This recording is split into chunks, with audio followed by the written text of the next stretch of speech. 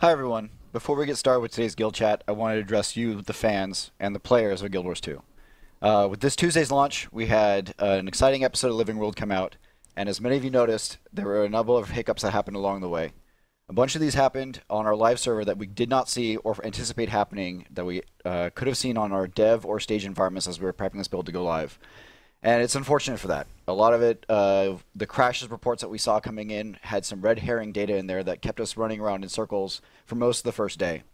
We've now stabilized the issue.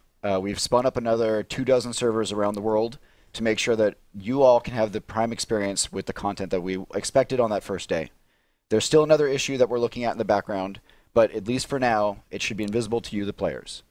We've also now gotten a chance to look at the first round of feedback as players are going through the epic journey for the Roller Beetle and through the meta events and through everything else in terms of the story and the overall content of the new map of the Gandharan Fortress and everything else. So for us, we have, as I'm speaking right now, a build going out to make acquisition of the Roller Beetle a little bit easier.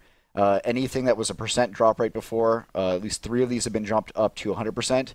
The Alpha Beetle and the Silver Waste is now going to be a champion group event so that more people are going to have access to be able to get it and tag it and receive the rewards. Over 30,000 of you have already unlocked the Roller Beetle, and we want to see that number get even higher.